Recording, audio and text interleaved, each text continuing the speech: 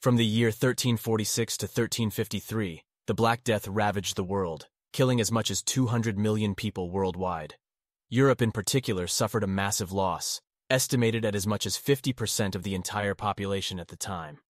To deal with the mass death that occurred in short periods, the bodies were often disposed in mass pits and buried. In northern latitudes, where there's permanent ice year-round, those bodies still exist frozen beneath the landscape. Warming temperatures melting the permafrost risk exposing these plague pits, potentially allowing the bubonic plague to once again re-enter society. I guess it's a good thing we have antibiotics.